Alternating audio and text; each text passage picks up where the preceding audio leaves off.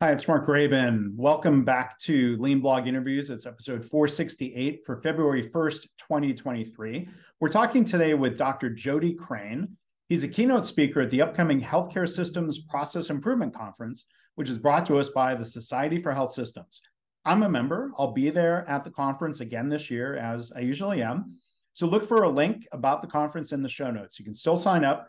It's being held February 15th to 17th in Louisville, Kentucky. So as a little bit about Dr. Jody Crane, you can find a link to his full bio in the show notes. As a proven leader, Dr. Jody Crane is considered one of the leading experts in emergency department operations in the United States. Jody has taught and led healthcare and emergency department improvement efforts with hundreds of organizations in a wide variety of settings on 6 continents. In this role, he supports clinical quality and safety and performance improvement initiatives for all clinical service lines.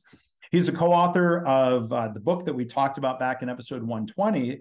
The book is titled The Definitive Guide to Emergency Department Operational Improvement, Employing Lean Principles with Current ED Best Practices to Create the No-Wait Department. So here's our episode with Dr. Jody Crane.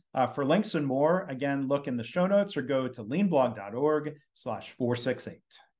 So Jody, welcome back to the podcast. I can't believe it's been almost 12 years since episode 120 when you joined us, but welcome back. How are you? I'm doing great, Mark. How are you doing? I'm doing real well. I'm excited about the conference and hearing your keynote talk. And I thought we could maybe do a bit of a preview here today, not to give away the whole story for those who are attending. But what's some of the core message of what you're going to talk about to this conference audience? Yeah. So first of all, Mark, thanks for inviting me. And it's been too long, so we need to, stay in touch more closely. But as you know, I've been pretty busy these days, it's a tough time in healthcare these days. And really, I was going to focus the talk on that. So, what are the things that are impacting healthcare delivery today that maybe we didn't kind of even hear about or know about back in 2019, or what are the things that existed back then that are exacerbated either by the pandemic or by fallout from the pandemic, right? Mm-hmm. So, and it's interesting because early on in my career, I faced a lot of challenges that all EDs are facing now. So I faced, nursing shortages, physician shortages, not enough beds, flow problems, and all of those things. And the way I dealt with it personally was I got my MBA and I met Chuck Noon, who was at 3 degrees in industrial engineering, and I met Keith Leitner, who was 20-year history in manufacturing, applying lean principles. And I realized that, you can actually affect all of these things using lean principles and industrial engineering techniques. And I guess, I was going to kind of mention what I think the big 3 are these days and try to keep it to 3 because there's probably 100. And, but they all kind of fall in some big categories. One is variation in demand in healthcare. The pandemic has brought this really unprecedented demand impact, right? So, early on in the pandemic, in the March 2020, we saw our volumes drop 50% just in the emergency department. That's never happened in the history of emergency medicine. We saw basically across the country, elective surgeries stopped, right? That's never happened before. And so as we've kind of progressed through the pandemic, we're still dealing with those things, right? We're not even back to 2019. We're down still 6% to 10% from 2019 volumes that we saw before. But it's okay if you're on kind of a level rate. But what we're seeing is still significant variation day by day, week by week, month by month. And as you know, variation is really challenging from a performance improvement perspective. Right. The other thing I think is really important is capacity, right? So, we've got more challenging demand patterns than we've ever seen, and we've got really significant issues in capacity, and that being nursing capacity, right? Physician capacity. Pretty much everybody who works in a healthcare system, especially if you were here before all of this started, they're pretty burnt out, and Mhm. they've the way they've always known healthcare, even when it wasn't great. Mhm. Now they're just seeing these challenges, and they're saying, I'm just don't want to work in healthcare anymore. Yeah. And if I stay in healthcare, you need to pay me more. And Mhm. so, we've seen that in nursing with $200 an hour rates for travelers in the last couple of years. Yeah. We've seen that on the physician side, 10% or so of people have basically left. And, Mhm. maybe some of those were people who were kind of planning to retire earlier, or planning to retire anyway. But maybe some of those are people who are just like, I can't take it anymore. Yeah. Right. But we're seeing it in radiology techs and lab techs, and everything is just more challenging to staff in general, right? Those Mhm. are two basic equations for queuing and for performance improvement, and the key focus of lean, right? And then on top of that, right, which is totally separate and unrelated, we've got these healthcare reimbursement issues, right? You've heard about the No Surprises Act, you've heard about Medicare payment cuts. So, we've got wages, or workers kind of demanding more to work. We've got a shortage of workers, which is affecting the whole supply and demand curve.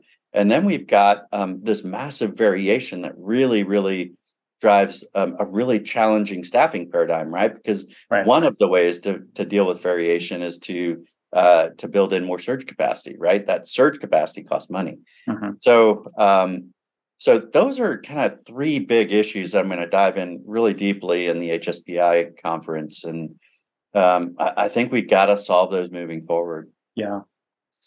Well, I look forward to hearing, more during that talk of, diagnosis and treatments, if you will, for all of that. One follow-up question that comes to mind, though. I mean, there's a lot of emphasis on pay, and that's important to people, of course. Then there's also questions around working conditions and culture, and I'm curious your thoughts on what else beyond good pay do organizations need to be providing? If people aren't quitting and leaving because of compensation issues, we know there are other causes of burnout. What are some of the prescriptions, if you will, to create a better working environment? Yeah, and actually, I would say people probably aren't leaving because of pay. Mhm. They're just demanding higher wages because the work environment is so difficult, Yeah. right? And I think that's an important distinction, and I'm glad you made it. What I'll say, and I'll actually paint this picture with maybe a snapshot of what we're dealing with in emergency medicine. So right now, on any given day, we've got more patients being cared for in the waiting room than ever before, Right. because and it's a trickle down, right? We can't find enough nurses to staff the inpatient units. We close beds on the inpatient units. That creates boarding in the emergency department. That allows us no space to care for these really, really sick emergency patients.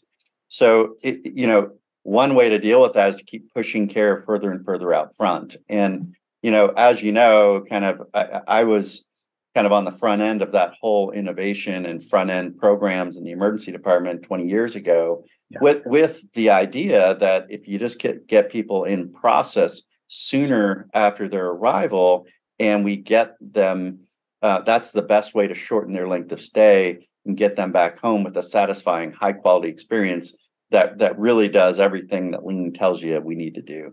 Yeah. The problem is, it's really everything we talked about before. So the variation demand, the lack of people that are able to care for these patients has driven this waiting room medicine kind of to the brink even. So there's hospitals that you walk into, in the middle of the day, and every single bed in the emergency department is taken up with boarders, and every single patient is seen in the waiting room. Right. And so that whole concept of me as an emergency physician, or as a nurse, or as a phlebotomist, or an X-ray tech, having to go out and provide care for patients in the waiting room is very dissatisfying. Yeah. And I think most people working in that system feel like they're not delivering the care that they could if the patient were in a quiet room and they had all the resources they needed. So I think more than anything, it's sort of this deterioration in the system and the capacity of the system. and frankly, the resources that you need to feel like you're delivering high quality care is probably the primary driver of this burnout and this lack of satisfaction. I think if we fix that, then people will come back to the system and they will work in the system. Another element of it is the risk. And when I say risk, I mean, okay, I'm taking care of a patient in a very imperfect situation, and I'm basically heroically working around all of the imperfections that currently exist, and I'm trying to deliver the best care I can for a patient, but things are going to happen, right? And so we don't even know contextually. We know that patients aren't getting the same care they were in 2019, but what we don't know is what is going to happen from a malpractice perspective. And that takes 5 years to kind of fully vet, couple 2 to 3 years to actually generate a lawsuit, and then 2 to 3 years to get through that lawsuit. We don't know what impact the imperfect system we're working in today is going to create down the road. But I can tell you, a lot of physicians and other folks working in the system feel like they're putting their licenses at risk by working in these imperfect systems. So we need to change the way we support everybody who works in emergency departments and hospitals, the way they feel they're supported, and do whatever we can to give them the resources they need to care for patients. Yeah. So you mentioned burnout, and that's been a problem for a long time in healthcare. When you paint this picture of not just legal risk, but I'm sure what must be a really awful feeling of not being able to provide the right care to patients. There's a word that it's not a new phrase, but I've been hearing it more and been trying to learn about it. I'm curious if you run across this phrase, moral injury, that tries to describe the impact of not being able to provide the right care and what that means to clinicians. It seems like it's stronger or runs deeper than burnout. What are you hearing or thinking about that? Yeah, that term has come up over the last probably 2 to 3 years, and it actually evolved literally out of the pandemic. And I think it's an accurate reflection of some of the challenges that we have. So early on in the pandemic, if you remember, we didn't even know what COVID was. Right. We had no idea if it was going to kill us. So as healthcare providers, we were walking into this giant unknown. And if you remember, we didn't even have N95s. We didn't have any protection. The whole global kind of supply chain was shut down. And I remember coming home from a shift and having to take off my clothes in the garage because I didn't know what the potential impact to my family was. And so there's this kind of running into the fire mentality, but it's running into the fire without a hose, right? Or without an axe. And so that the whole concept of moral injury really is about sort of forcing one to face circumstances that are beyond their control or uncontrollable without even a hope of kind of doing their best, right? And that's how I characterize it. So prior to the pandemic, we had burnout. We had people that were working a lot. They were working too hard. Early on in my career, I told you, I had a challenge in my emergency department. We overcame that challenge because it was overcomable. But I'll tell you, like, there's this kind of that moral injury is what a lot of and I'm not just talking about physicians and nurse practitioners, PAs, but everybody working in the healthcare system kind of feels they're kind of set up to fail walking into their shift. And it's just really, really challenging, and it's hard to find that one or two people out there that are really pushing for you, really trying to support you, and it goes all the way up to the government. Right. And I mean, it's understandable where that would lead to all sorts of feelings, including resentment. And like you said, those were serious, it's hard to even say, I mean, it's just serious problems and situations that you wish nobody had been put in.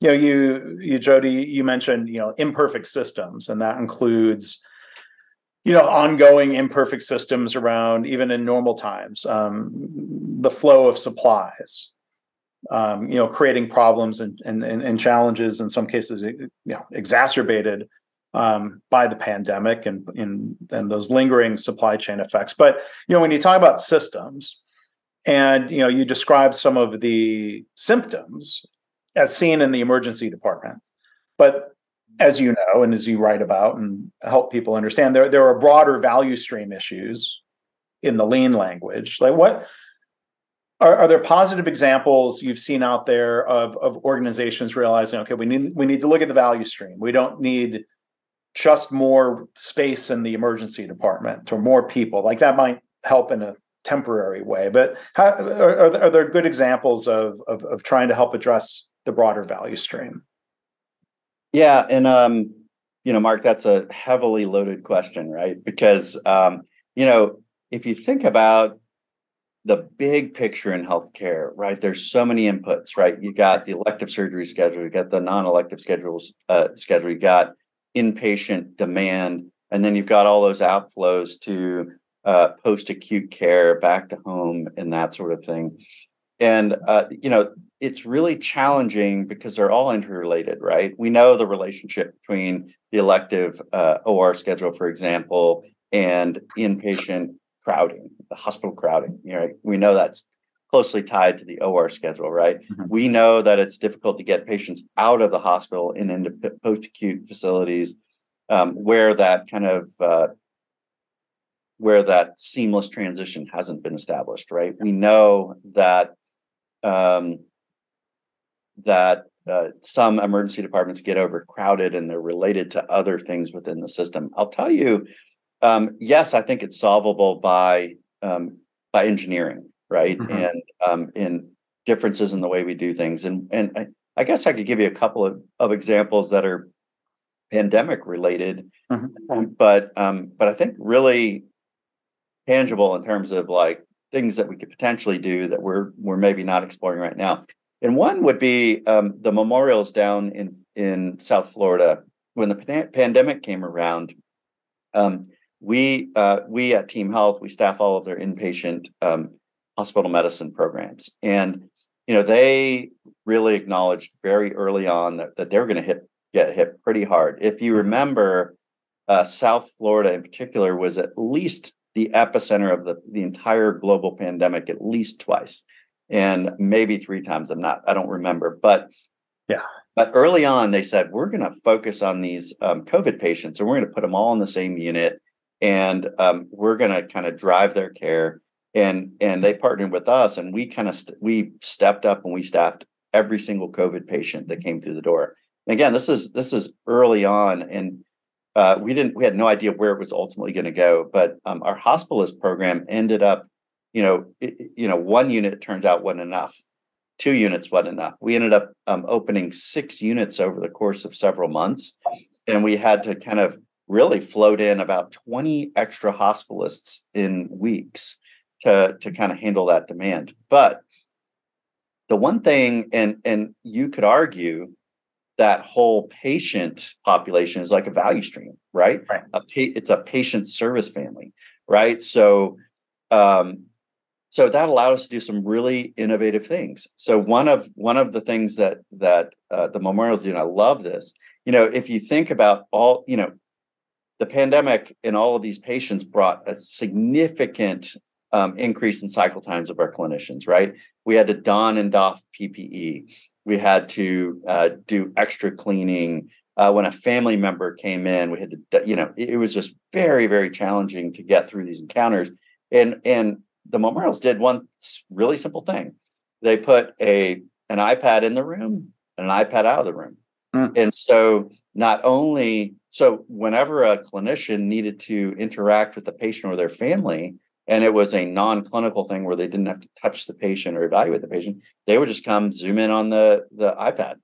Yeah. You could have that face-to-face encounter without consuming PPE, but also without the challenges or the time that was associated with getting the PPE on and off. And that's one example of sort of an approach that was, I thought, dramatically different and saved a lot of time and saved a lot of supplies. And I think there's still a lot of opportunity for us to re-engineer things. Mm-hmm. But if you think about the things that we talked about earlier, we don't have enough nurses. We probably don't have enough clinicians out there. So really, I think the whole kind of lean principles around eliminating waste, improving flow, focusing, all of that is really critical for the future. So Jody, you talk about this value stream, and I think you've touched on it, but maybe you can elaborate on the challenge where, let's say, the organization that has the emergency departments and the inpatient beds doesn't control the entire extended value stream, if you will. It goes across multiple organizations. Are there, kind of particular lessons about trying to navigate working with other organizations or other budgets or, things that you don't control as an organization? Well, Mark, that's a great question. Now, frankly, I think that's something we don't necessarily do great today in healthcare, because, the healthcare delivery system is relatively fragmented, right? So we have outpatient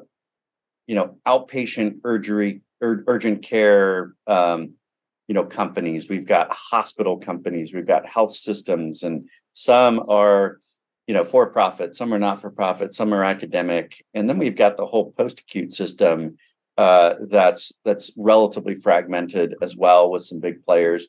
So on just sort of the care delivery system side, we've got lots of different players, and then same thing on the physician services side. There's lots of groups out there that are trying to help deliver care, and so as a health system, you're trying to navigate all of that, right?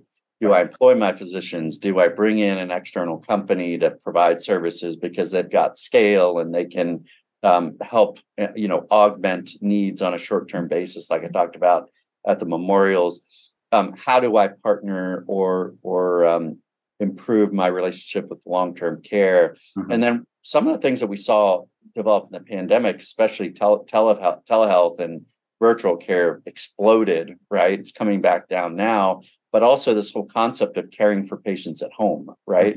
And so I guess I would kind of characterize that extended value stream like we don't do it well right now, but I think that was going to be one of my really important messages in the HSBI conference, is really about, instead of little tiny episodes of care, we need to kind of look at the patient across the continuum, right? We need to be able to address the patient wherever they are, either geographically or within their care episode. So one of the things we don't do really well right now, patient comes in the emergency department, they've got pneumonia, they get admitted to the hospital. Maybe they've got some other medical problems that require a short stay in a rehab unit, and then they get back home. One thing we don't do well right now is pay attention to those transitions, because every time there's a transition, there's a risk that that information falls through the cracks and the patient doesn't get the care that was intended for that transition. But also, like in Toyota, the early days of Toyota, there's this famous story about how, instead of buying up their suppliers, they developed this philosophy where I'm going to share information with my suppliers. So like, Michelin, or the tires that they needed for their cars, instead of buying Michelin, they said, I'm just going to give you information about the demand for cars so you can better plan your production lines, so that we don't have this bullwhip effect going down the supply chain.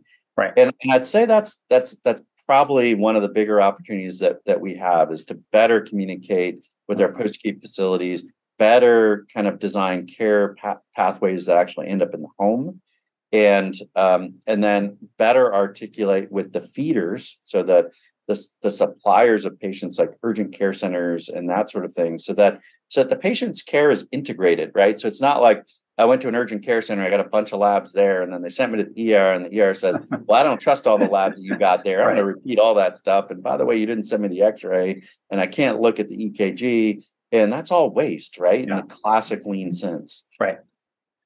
And there's also process opportunities, process improvement opportunities in those transitions, that communication, the handoffs. It's a little bit different situation, but I've often had conversations about report, nurse leaving to go home, new nurse coming in, they do that patient handoff. And if it's 12-hour shifts, that handoff is happening twice a day.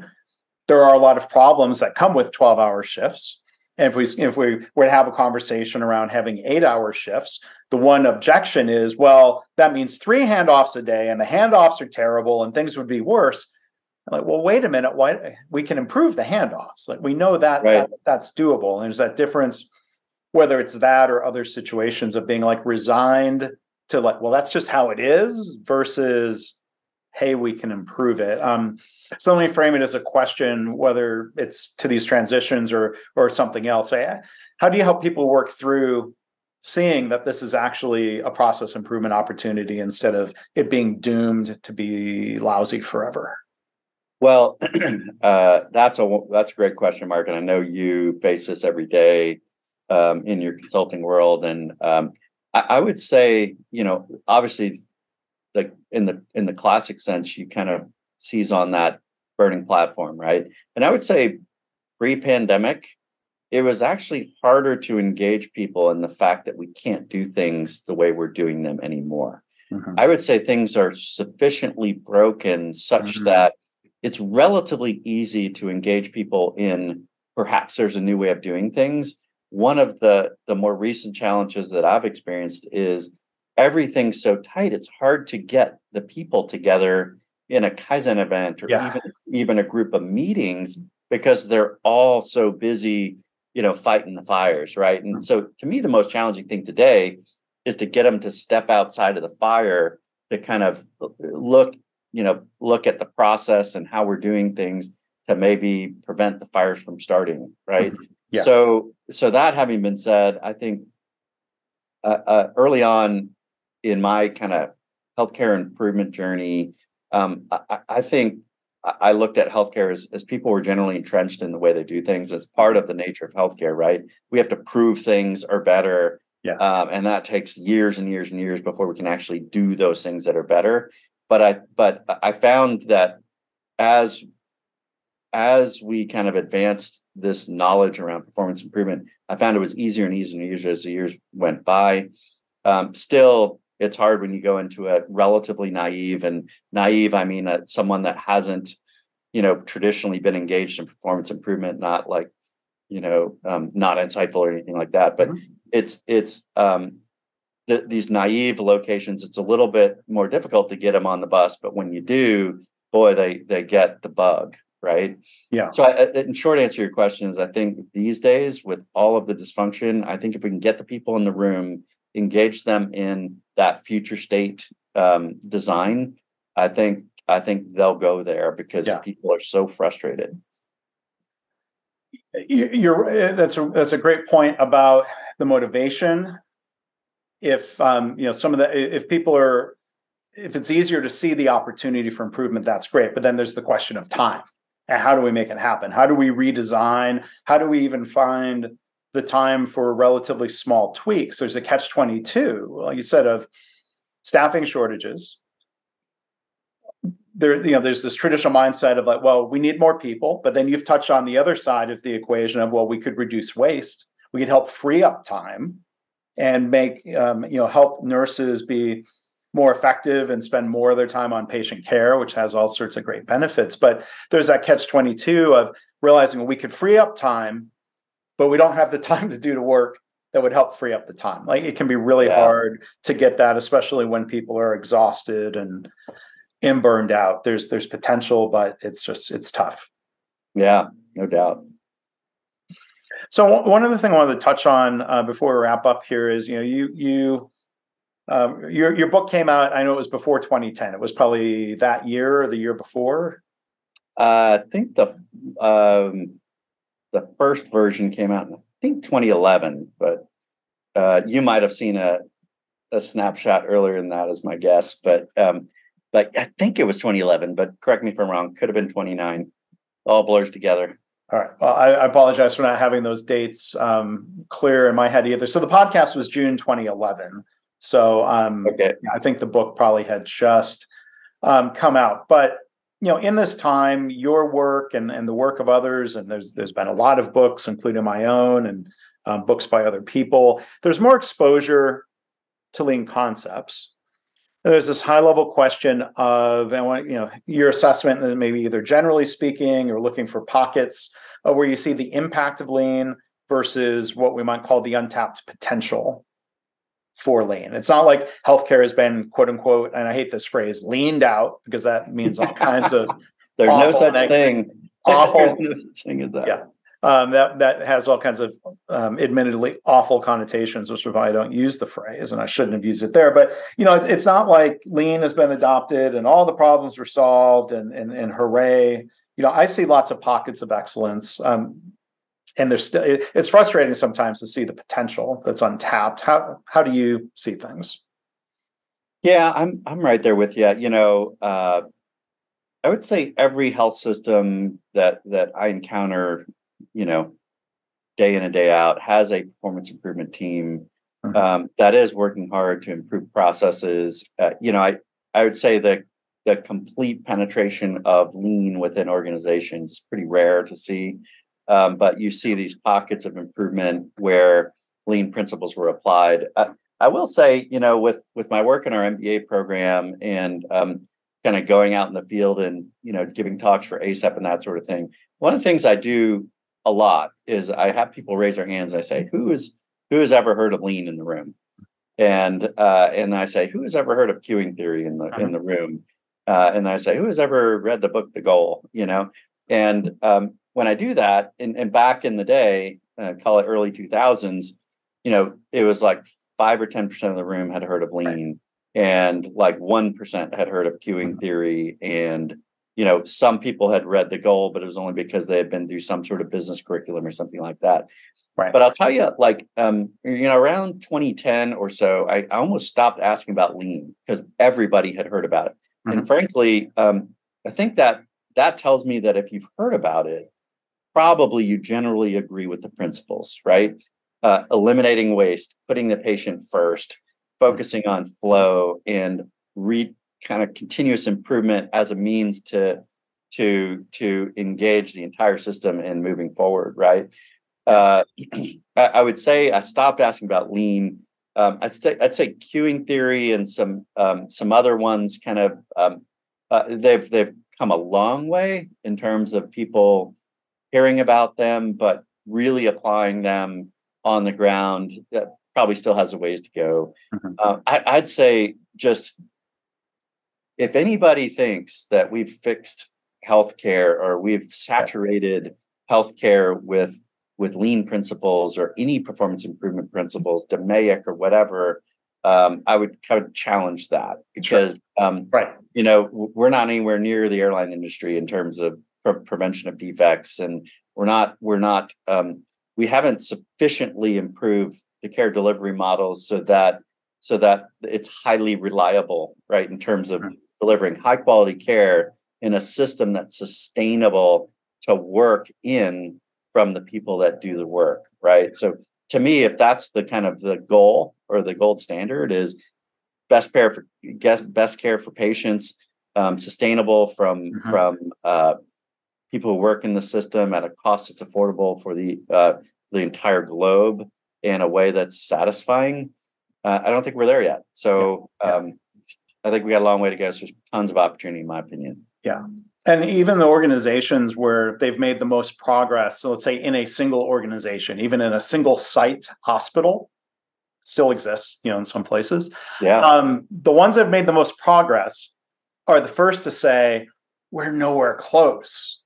As we've made progress, now we see more problems, and they think those problems are solvable. And, clearly at a broader American health system standpoint, I don't think there's anyone, throwing around. If I throw out that hypothesis that somebody holds, it's probably a bad hypothesis that anybody holds the hypothesis that it's all been fixed. But let me bring it back to one other question, maybe, because when you talk about asking who's heard of lean, over time, I agree with you. The number of hands going up would go up over time. But then the follow-up question I've learned that I have to ask is, well, what have you heard about lean? Or sometimes it's, what are people assuming about lean? So and I think this holds lean back. There are organizations that will slap the lean label on a bunch of cost-cutting exercises, and we'd probably agree that's not what lean is. I remember one organization in particular having some of those first conversations with staff members, and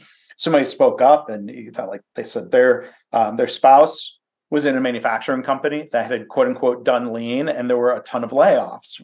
Oh, you hate to hear about that, because that's not really a Toyota based way of going about lean. So, unfortunately, sometimes I think you have to check those assumptions and sort of dig in of, like, have they heard accurate information about lean, or have they experienced things that we would wish the lean word was never associated with? I'm curious your thoughts or experiences there. Yeah, good point. And I will say, my always next follow on is, how many of you have done a Kaizen event, and how many of you all have sort of done value stream mapping and mapped the future state? And I usually start a dialogue there. And yeah, I think you're right. There's varied responses, right? And I'll tell you, like, if you've ever been one of those lean, Kaizen events or lean programs, that's eventually led to cuts, or the soft cut, which is we're not hiring anymore, kind of, and we're going to let attrition kind of level the workforce. You quickly learn that lean's like not something I want to be a part of. Right. But if you're kind of in a lean program that's done right, where you're focusing on the patient, you're redesigning the care pathways so that they really work for the people working in the system, and they ultimately drive better care, then I think those people kind of get the itch. And to your point, these systems that have adopted it wholly, like UPMC or others, it's an endless pursuit of continuous improvement, because the very act of reaching a future state begets the next future state, right? Yeah. So it somewhat becomes addictive. Yeah, that's very true. There's these positive dynamics, and even starting with baby steps. Like, it's great to see when people start realizing they can actually change things, they can actually make things better, and they can participate in that. And that participation, when you ask that question of, well, who's been in a Kaizen event? John Toussaint, as a physician and CEO, who was actually participating in Kaizen events himself. He's tried to spread the word to other healthcare CEOs. I'd be curious how many ever took him up on it. My wife is in a manufacturing company where the CEO does participate in Kaizen events, and it's just this different, and he's done so for a very long time. So it's just this different level of participation and learning, and when the CEO is involved and understanding and realizing that they're driving the culture instead of just a bunch of projects happening. That's even more powerful when you see that. But I wish we would see it more often in healthcare. Yep, agreed. And then when you talk about attrition, maybe one other thing to look at here. If you were really taking waste out of the work and realizing we don't need as many people, then redeploying people, or, like you said, taking advantage of attrition and not backfilling, that's less traumatic than layoffs would be. But I think you kind of point to the challenge of, if it's happening in the other direction, of we're going to just choose to not hire replacements. Now you've got fewer people doing the same work, and as an industrial engineer, like your co-author Chuck Noon, I think I always fall back on, like, the staffing levels need to be based on the work, not on the budgets. And I think that's where we still have huge opportunity for if lean thinking were to become more widespread, some of these industrial engineering practices like queuing theory and that understanding, and this idea of, we're going to study the work, we're going to look and see how many people do we need to do the right work the right way? I think it would be better for the patients, and it would create less of that burnout and moral injury. But I still see budgets and benchmarks being used more than the study of the actual work. I feel like I'm being gloomy about this, but I think it's part of the current state. Yeah, I'll offer kind of some insight here, because I do think, an example would be left without being seen rates in emergency departments are higher than they've ever been. Mm-hmm. And that's a function of probably not having the resources that you need to perform within the system that currently exists, right? So if you were able to redesign that system to make the system better for the resources that exist today, you're going to see more patients. It's going to be more satisfying for you as a nurse at the bedside to care for those patients, and more patients are going to come. Subsequently, you're actually going to need more nurses. But from the system perspective, you've rooted out waste. So you're going to see more patients per nurse hour on any given day. Yeah. That nurse is going to be more satisfied with the care that they're delivering. And you're going to grow your bottom line because you're growing revenue, but not having to add as many resources as you would have over time. I will tell you that, people know when you're cutting, however you're cutting, right? Because they show up and they've got 5 beds instead of 4, or they've got 6 beds instead of 5. So you can't hide that cutting mentality, especially when it's done to them, and they're not part of the redesign that enables them to be more effective in the care system that they're working in. So I would say that, it is challenging to kind of see this from the clinician or the healthcare provider's eyes. But one thing that I am 100% sure of, when you engage them in the solution, you always have a much better outcome.